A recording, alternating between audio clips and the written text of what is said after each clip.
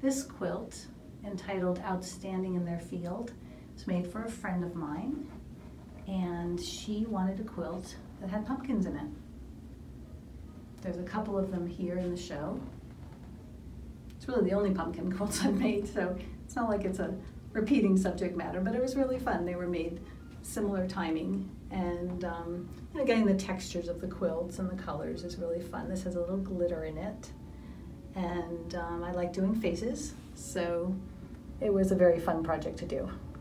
I'm just getting some of the little personalities of pumpkins in it. I went to pumpkin fields and took photos of leaves and pumpkins, close up and from a distance, and then picked out the ones that I wanted to focus on and